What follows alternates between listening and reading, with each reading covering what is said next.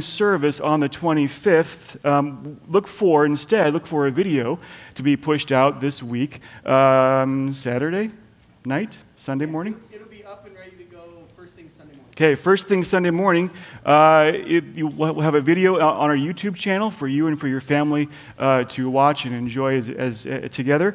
And so we encourage you to do that this coming, next Sunday, I guess. So we're grateful that we can celebrate Christmas together on Saturday night and then enjoy an opportunity to be at home watching this video on Sunday morning as well. Well, over the course of the last several weeks, we have lit the candles on our Advent wreath. And so first we lit the prophecy candle, the candle that talked of the prophecies of the coming king. Second, we lit the candle that referred to the promise that the angel gave to Mary, that she would be the mother of our Savior. And then thirdly, last week, we lit the praise candle, a candle that represented Mary's response to the angel, one of praise and it's called the Magnificat. It's how she praised God for what he was going to do through her. Today, we're lighting a candle representing the purpose. Why did he come? And in that vein, I want to read from Galatians chapter 3 and from chapter 4. Here's what Paul says. Now, before faith came, we were held captive under the law, imprisoned until the coming faith would be revealed. But when the fullness of time had come, God sent forth his Son, born of a woman, born under the law, to redeem those who were under the law, so that we might receive adoption as sons. And because you are sons, God has sent the Spirit of his Son into our hearts, crying, Abba, Father. So you are no longer a slave, but you are a son. And if you're a son, then you're an heir through God. When the fullness of time had come, God sent forth his Son, born of a woman, born under the law, to redeem those under the law. That's the purpose. We want to praise the Lord this morning because he did that. He came to redeem us from the law. And so in doing, I want to light this morning a candle representing the purpose of his coming.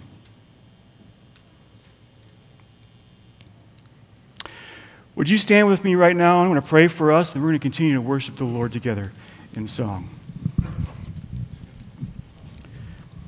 We're grateful, Father. Thank you so much for the fact that you sent your Son to come. And we celebrate that this morning. And you came into a world that was under the law, and you took that on. And you walked this life, and you dealt with what we dealt with. And then you went to the cross, and when the time was right, you saved us. You freed us from the law. And so we're grateful for that. Now we can come to you this morning as sons and daughters of the King because you love us. We are heirs of your household. Help us to understand that even better this morning, we pray. And may you get the glory and the worship and the praise for all of those things. So thank you, Father, that we can be here this morning to consider you.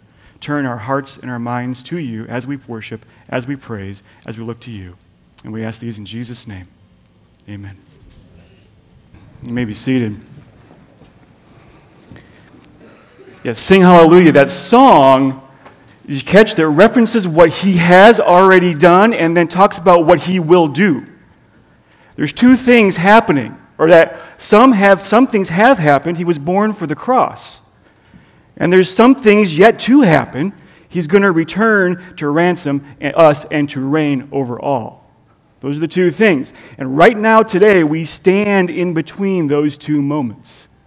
We stand in between the first coming and we stand before the second coming. And we can worship and sing hallelujah for those reasons.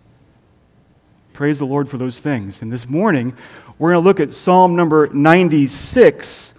And Psalm 96, I think, does this a little bit. It points us upward to who he is and what he has done and what he will do. And so if you have your scripture available, I'd encourage you to turn open to Psalm 96. And we're going to illustrate this with a little bit of other passages this morning as we look at what the psalmist is writing here in Psalm 96. So as you open toward that place, let me pray for us. We're grateful, Father, the light of the world that was to come, has come, and yet will come. And so we don't fully understand all those things, but what we really know is that Jesus came, He is the light of the world, and that right now He's standing, He's sitting at your right hand, and He's going to return again. And so as we consider that this morning, would you open our eyes to you? And would you turn our hearts to you? And would you settle us on you? And the outcome of this conversation, this message this morning, let it be praise and worship and glory and honor to you and to you alone, because there is no one else worthy. And so as we come together this morning around your word, would you open our ears, open our hearts, open our minds? Would you make my tongue your tongue? I need you right now this morning, so would you come in this place and work in all of us in this room for your purposes? And we ask these in Jesus' name. Amen. Well, we're going to start by reading Psalm number 96. Here's what the psalmist says. "Oh, sing to the Lord a new song. Sing to the Lord all the earth. Sing to the Lord, bless His name. Tell of His salvation from day to day. Declare His glory among the nations, His marvelous works among all the peoples. For great is the Lord, and greatly to be praised. He is to be feared above all gods. For all the gods of the peoples are worthless idols. But the Lord made the heavens. Splendor and majesty are before Him. Strength and beauty are in His sanctuary. Ascribe to the Lord, O families of the peoples. Ascribe to the Lord glory and strength. Ascribe to the Lord the glory due His name. Bring an offering and come into His courts. Worship the Lord in the splendor of holiness. Tremble before Him, all the earth. Say among the nations, the Lord reigns. Yes, the world is established. It shall never be moved. He will judge the peoples with equity. Let the heavens be glad, and let the earth rejoice. Let the sea roar and all that fills it. Let the field exult and everything in it. And then shall all the trees of the forest sing for joy before the Lord. For He comes to judge the earth. He will judge the world in righteousness and the peoples in His faithfulness." And that's Psalm 96. Clearly, it's a psalm that's overwhelmingly positive, praise-inducing, worship-encouraging. It calls us to praise the Lord, to exalt Him, to ascribe to Him glory and majesty, to fear Him in reverence, to tell of Him and to sing to Him. And we do those things because of who He is. That's why we ascribe to Him glory and praise. It's the result of the attributes of the Lord, as this psalm mentions several of those. Now, we don't actually know who wrote this psalm. The author is not given. But much of this psalm is a direct quote from a song of praise that David sang as he was leading the ark into the Ark of the Covenant into Jerusalem for the first time, as it was to be set in the Jerusalem tabernacle until David's son Solomon could build a proper temple for the ark to permanently reside. So this bringing this ark to Jerusalem for the first time was a very festive occasion. Lots of celebrating, lots of shouting, lots of horns and cymbals and harps and singing and dancing and lyres. And as David led the horde of worshipers into Jerusalem and to set the ark in its holy place, he had the musicians sing this song that's recorded here in Psalm number 96. Now you can read about that story and about that song in 1 Chronicles chapters 15 and 16. So here in Psalm 96, either David is the direct author of this psalm, or the actual author heavily quoted David in the writing of this psalm. Either way, this psalm is one of praise and celebration and worship and rejoicing, and it represents this great celebration that commemorated or that remembered the bringing in of the ark into the holy city to set into its holy place. It's a lofty psalm meant to ascribe glory and to stir up celebration. And in this psalm, we see several praise-inducing attributes of God. And of those attributes, we're going to look at 4 of them this morning. And the first is found in verse 5, praise-inducing attribute number 1. Here's what the psalmist writes: "For all the gods of the peoples are worthless idols, but the Lord made the heavens." The Lord made the heavens. That is, He is the Creator. And this differentiates Him from all other gods. The little g gods, those gods are worthless idols. They can't do anything. But the Lord, the God of Israel, the capital G God, is the Creator. He made everything. He made the heavens. He alone did that. This reminds me of what Paul has to say about Jesus in Colossians chapter 1. And here's what Paul says. The He in verse 15 refers to Jesus Christ. And so He is the image of the invisible God, the firstborn of all creation. For by Him all things were created, in heaven and on earth, visible and invisible, whether thrones or dominions or rulers or authorities. All things were created through Him and for Him. And He's before all things, and in Him all things hold together. And so Paul in Colossians connects the concept of the Lord as Creator, mentioned in Psalm 96, to the person of Jesus Christ. Jesus is identified as the Creator. And as the Creator, He's different. He's far above all other gods that we as humans might invent or imagine. And He's alone the Creator.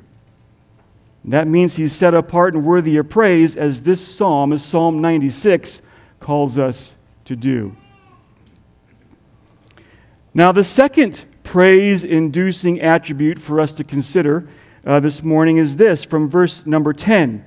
The psalmist writes, "Say among the nations, the Lord reigns. Yes, the world is established. It shall never be moved." So not only did the Lord create all things, but He reigns over all things as well. Now, Brandon addressed this last week in our look at Psalm number 2, and just like we discussed that last week, Psalm 96 says the same thing. All things are His. He's over everything. He's the King of all things. He's rightfully enthroned over all things, and all things ultimately submit to Him. Now, this reminds me of how David opens Psalm number 24, where David wrote this: "The earth is the Lord's and the fullness thereof," meaning everything that's in it, "and the world and those who dwell therein," meaning everybody, all the people. "For He has founded it upon the seas and established it upon the rivers." The earth is the Lord's, everything, and everyone. They all subject themselves to Him. And from Hebrews chapter 1, the author of Hebrews says, He, again, Jesus Christ is who the author is referring to. He, Jesus Christ, is the radiance of the glory of God and the exact imprint of His nature, and He upholds the universe by the word of His power. Jesus upholds the universe by the word of His power. And so the author of Hebrews even connects this idea of the Lord as reigning King and sustaining King to Jesus Christ. Not only did He create all of this, but He also reigns over all of this and all of us. And the fact of His universal kingship means that He is worthy of praise. Now, the third praise-inducing psalm or attribute this morning from Psalm 96 is mentioned here in verse 10, and it's reiterated in verse 13. It's that the Lord is the judge. The Lord is the judge. So from verse 10, he will judge the peoples with equity. And from verse 13, before the Lord, for he comes to judge the earth. He will judge the world in righteousness and the peoples in his faithfulness. And so the psalmist is calling us to praise the Lord for his role as judge. Now, the references to the Lord's role as judge, while the Lord is the rightful judge, you notice here in Psalm 96 that the judging referenced in this psalm is future tense. He will judge. So the psalm writer, as he wrote this, is looking forward to a future day in which the righteous and faithful judge will do the task of judging. And because the Lord is the judge and will one day do the judging, he is worthy of our praise. Now, this reminds me of what Jesus says about himself in Matthew chapter 25. Here's what this is Jesus speaking. When the Son of Man, that is Jesus, the Son of Man refers to Jesus, so when the Son of Man comes in his glory and all the angels with him, then he will sit on his glorious throne, and before him will be gathered all the nations, and he will separate people one from another, as a shepherd separates the sheep from the goats. And he will place the sheep on his right, but the goats on his left. And the king will say to those on his right, "Come, you who are blessed by my Father, inherit the kingdom prepared for you from the foundation of the world." And he will say to those on his left, "Depart from me, you cursed, into the eternal fire prepared for the devil and his angels. And these will go away to eternal punishment, but the righteous into eternal life." And this isn't the only time Jesus refers to himself as judge. He knows he's the judge. And so in Psalm 96, when the psalm writer is looking ahead to the Lord judging, and Jesus shows up on the scene, he knows this is him. He knows he's the judge. He's the future supreme judge. He is the judge, and one day he will act as that judge. And so judgment belongs to the Lord. And so we see here that the Lord Jesus is creator, sustainer, and rightful future judge. And all these things stir us to give him praise. Now, the last attribute to mention is actually a series of attributes.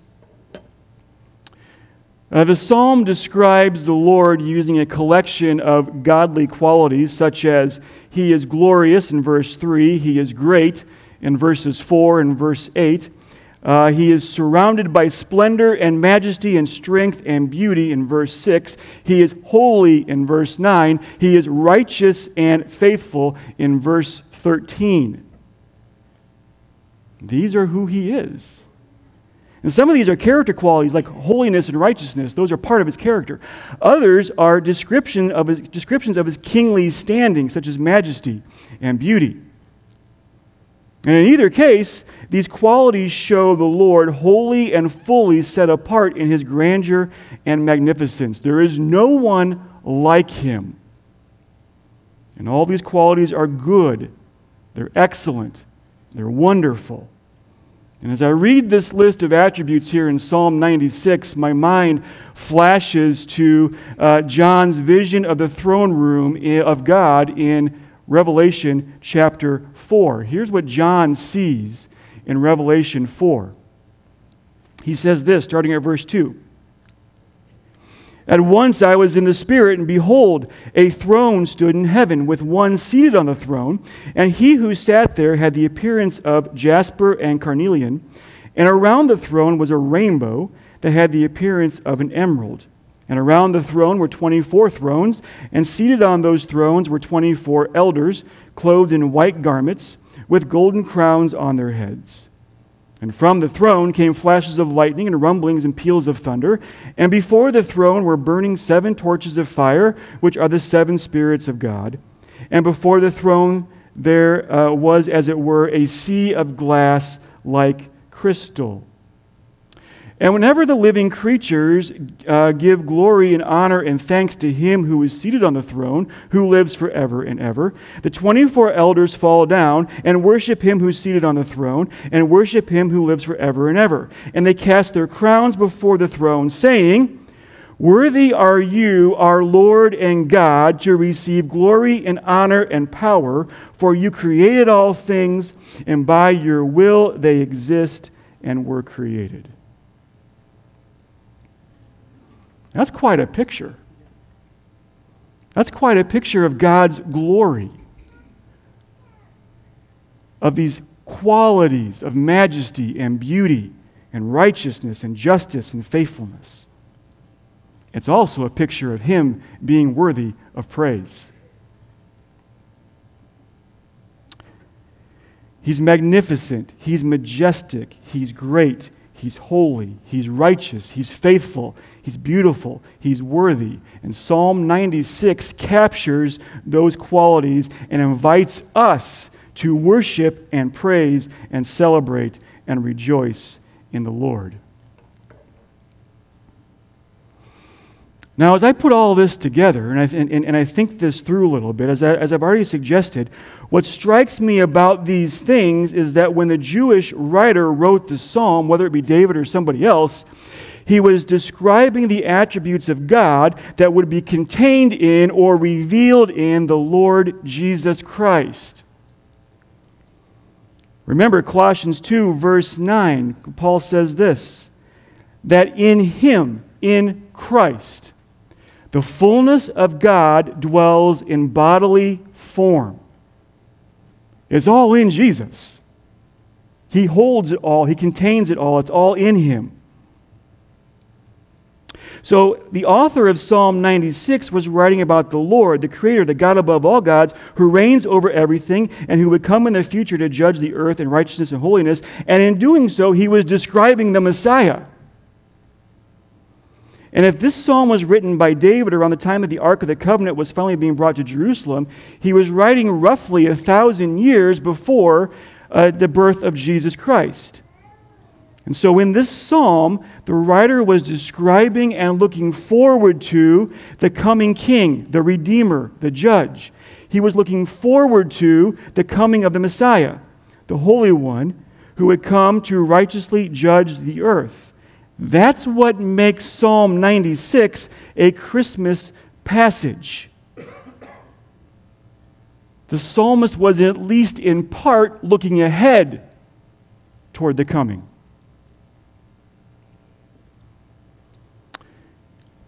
Now, what we find interesting about this psalm as a Christmas passage is that to the Old Testament Jewish writer or reader, the idea of the coming Messiah was a one-time deal.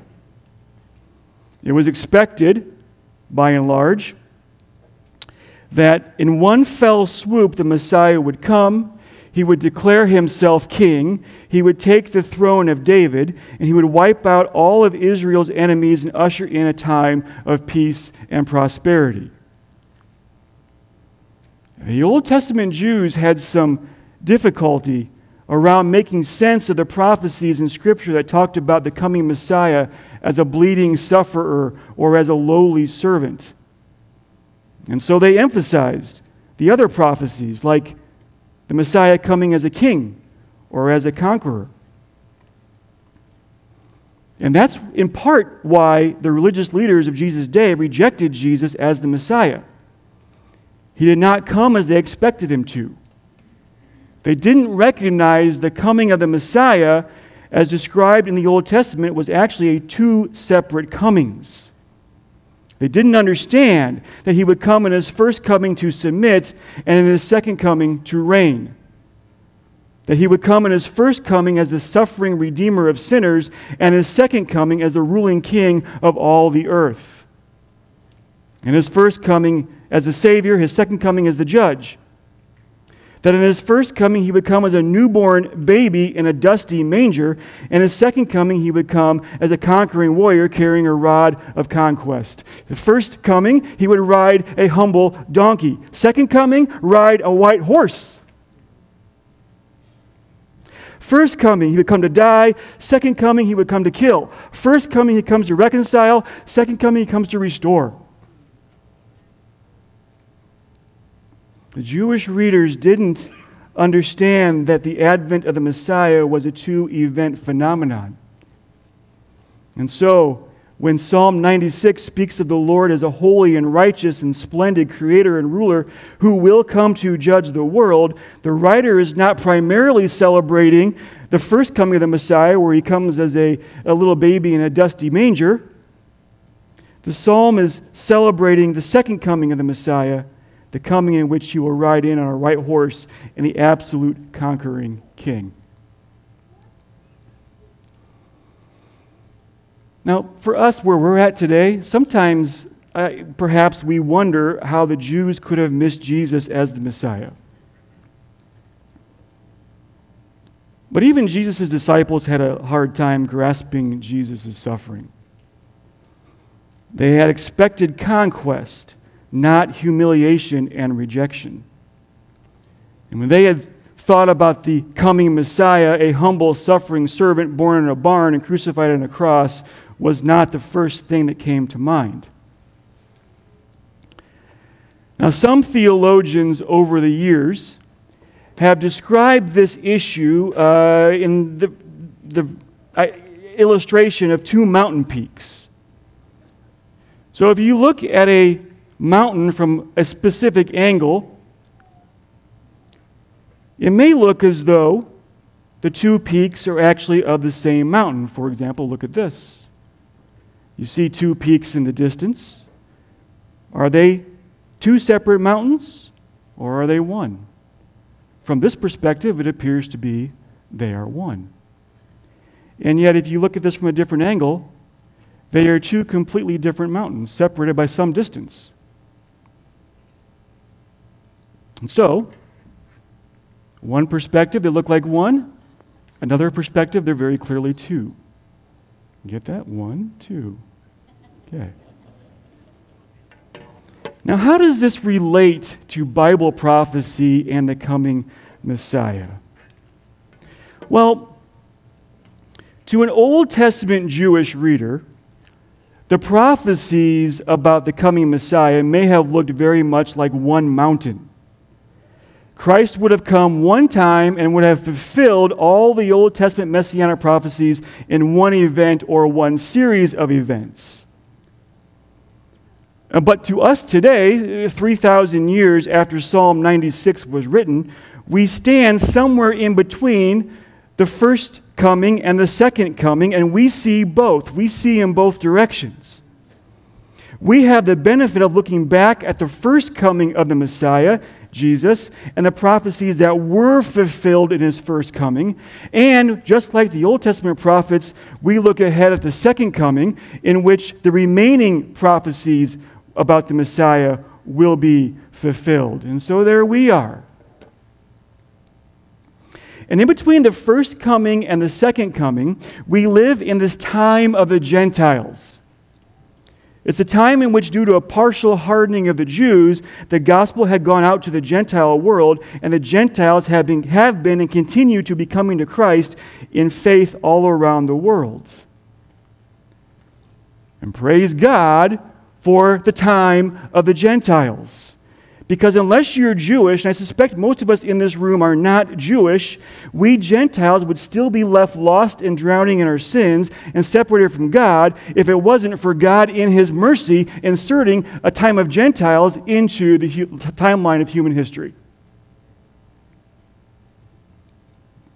And so while we stand here today in the time of the Gentiles, we expectantly await his second coming, when he will come to set all things straight, when he will come to destroy his enemies, when he will physically reign over all the earth, and when he will judge from his throne, and when he will give us resurrected bodies and reward us for that which we have done in our time on the earth, when he will take his rightful place on the throne and reign forever and ever, when every knee in heaven and on earth and under the earth will bow before Jesus, and every tongue confess that Jesus Christ is Lord, Lord of all, to the glory of God the Father.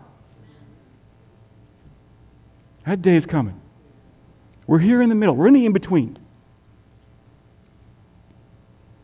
Rest assured, that's going to come. And this time of His second return. And so now, this Christmas season, we celebrate His first coming. We must also recognize that we eagerly wait in anticipation for His second coming. Just like the psalm writer, we look forward to the revealing of the holy and righteous and glorious and majestic Lord who created, who reigns, who will judge. Just like the Jews of 1,000 years BC awaited for the coming Messiah, we too, 2,000 years after His coming, His first coming, we await the returning of the Messiah. We look back at His first coming, in which some prophecies were fulfilled. We look ahead at the second coming, in which the rest will be fulfilled. I got to think we're getting close. I can't tell the future. I read a lot of people. People have predictions here, predictions there. I got to think we're getting close.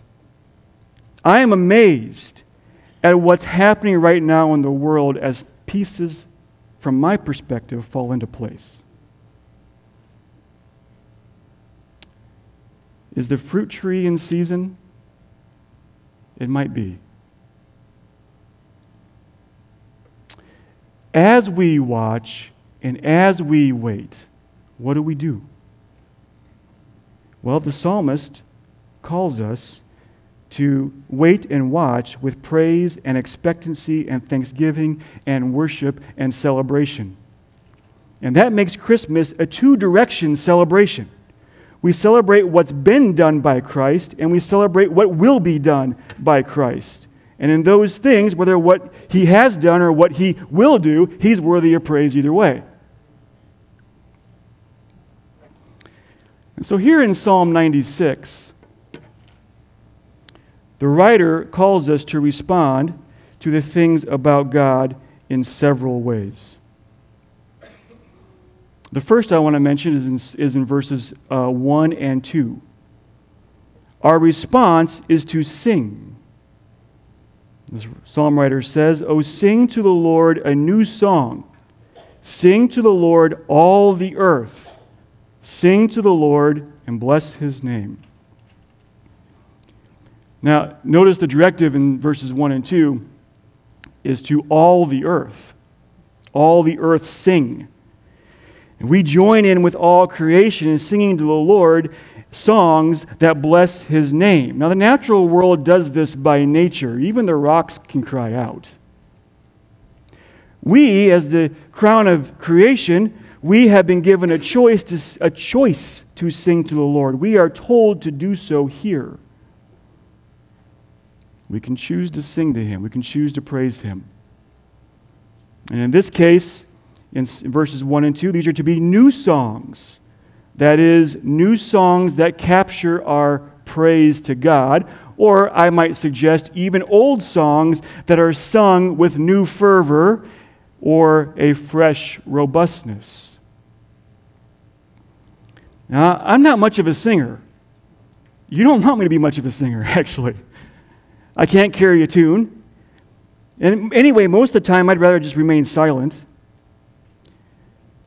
Several years ago, I took a personal retreat for a couple of days out to a small inn in a small town. I didn't take much with me. I took a Bible, I took a journal, and I took a dusty old church hymn book. And as I was holed up in this hotel room for a couple of days, I found that those old hymns in that old hymn book came alive to me. And the words of those old hymns jumped off the page as I chewed on them and as they trickled down into my soul.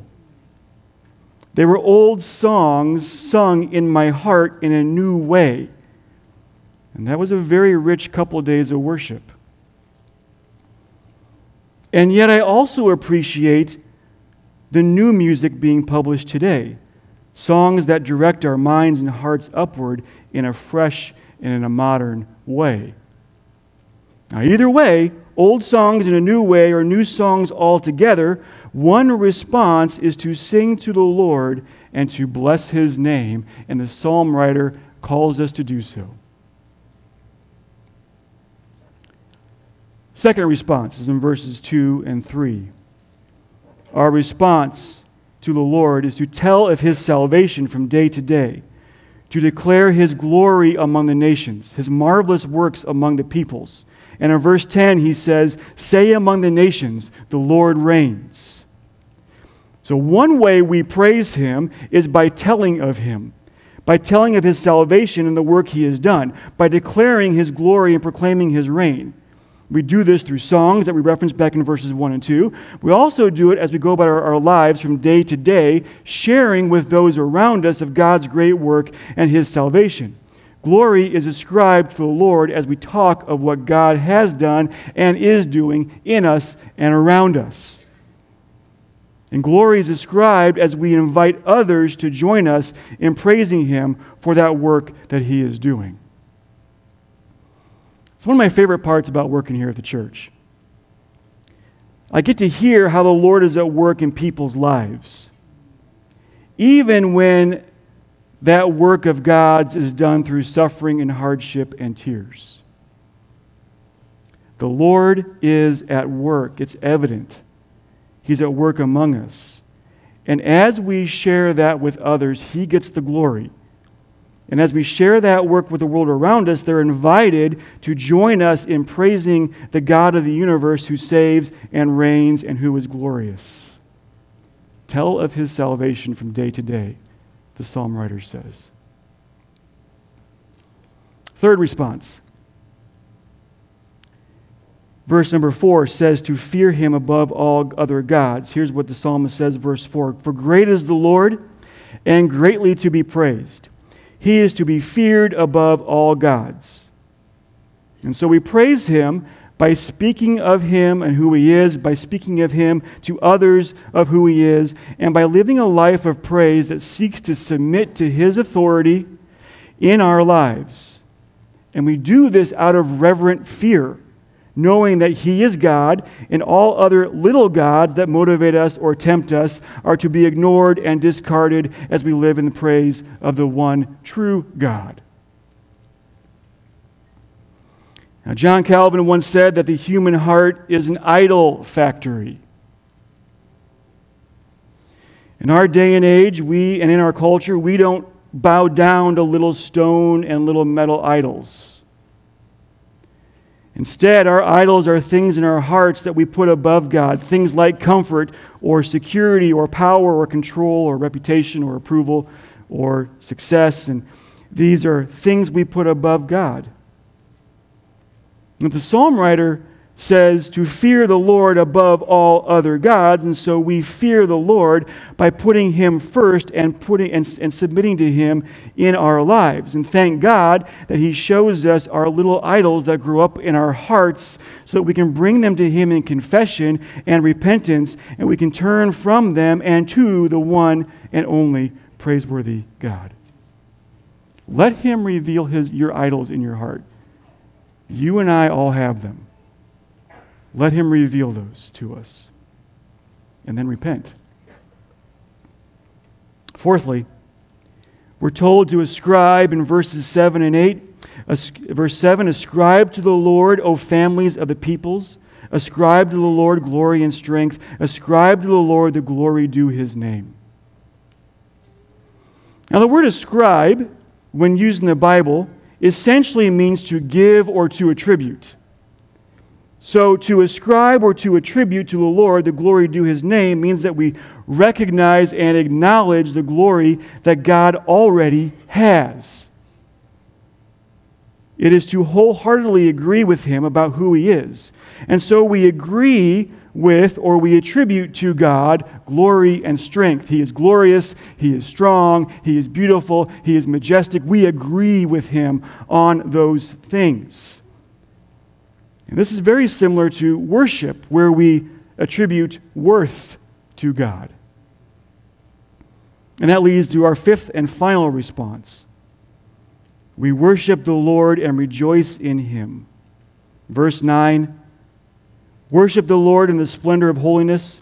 Tremble before him all the earth. Verse 11, let the heavens be glad, let the earth rejoice, let the sea roar and all that fills it, let the field exult and everything in it. We join in with all nature. What's the old song, the old hymn? We join together with all nature in manifold witness to thy great faithfulness, glory, and love. Is that right? Great is thy faithfulness, great is thy faithfulness. We ascribe to him his worth, and we gladly rejoice in him and in his goodness and righteousness and in his sovereignty and in his faithfulness. And we do these things because of who he is and because he is coming. Here's how the psalmist ends the psalm. Then shall all the trees of the forest sing for joy before the Lord. For he comes to judge the earth. He will judge the world in righteousness and the peoples in faithfulness. We can praise him for that. And so this Christmas, as we celebrate his coming, both of his comings, we look back gratefully and reflect on his first coming, and we anticipatingly look ahead to his second coming.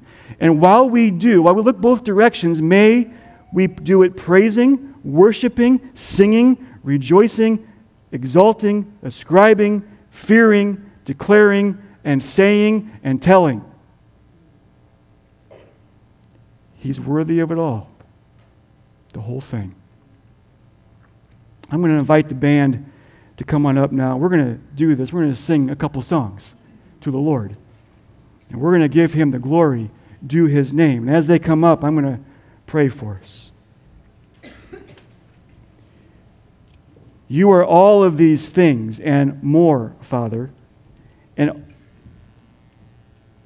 that you would squeeze all of this into Jesus Christ in bodily form is amazing. And that you would send him to earth to walk in our shoes and then to die is also amazing, even more amazing. And then, while we're standing between the first coming and looking forward to the second coming, we look forward to, we anticipate the time in which he will return and he will make all things right and he will reign forever and ever and ever. And we want to praise you for those things and worship you for those things and exalt you and even revel in those things. We revel in your grace, your mercy, your steadfast love, that you came once, you're going to come again. So thank you, Father, for those truths. And even now, let us praise you, let us worship you, and let us invite others to do the same. And we ask these in Jesus' name. Amen. Let's sing. What's that? Joy to the world, the Lord has come. That's a past tense statement. It's a future tense statement. Right now, he's sitting at the right hand of God over all these things. And when the Lord says, when God the Father says it's time, he's coming. We worship him. We appreciate him. We look to him. So as we go this week, do so. Love to see you on Saturday night at the Christmas Eve service. And until then, go praise the Lord. Have a good day.